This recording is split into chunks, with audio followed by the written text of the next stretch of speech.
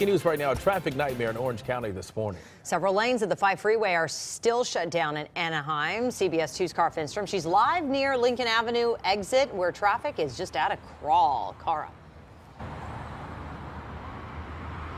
Yeah, traffic's starting to move a little bit better through here, but it's going to be a little while longer. Two brave CHP officers, Jasmine, out here this morning, risked their own lives, pulled out a trapped driver from what is left now of that burning big rig. You can see the front part of it, the cab, just totally burned in the fire here this morning. The big rig plowed through a guardrail, slammed into the right shoulder wall underneath that bridge. Here's what crews heard as they pulled up.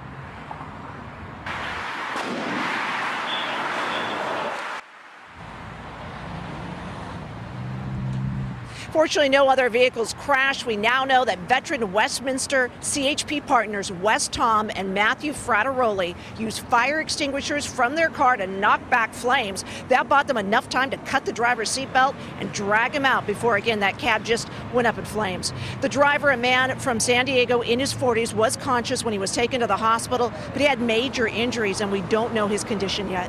All this happened at around 12:45 this morning. It's not clear why the driver lost control, but here's what one of the other officers told us about the rescue.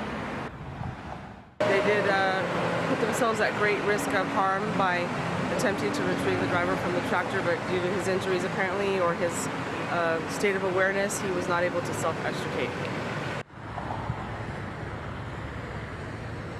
This is a live look at a couple lanes actually moving through here right now. Crews making some headway, but again, may still be a little bit of time before they get everything fully open. So if you can avoid this area this morning, best to do so. And Jasmine and DeMarco, great work by those two CHP officers this morning.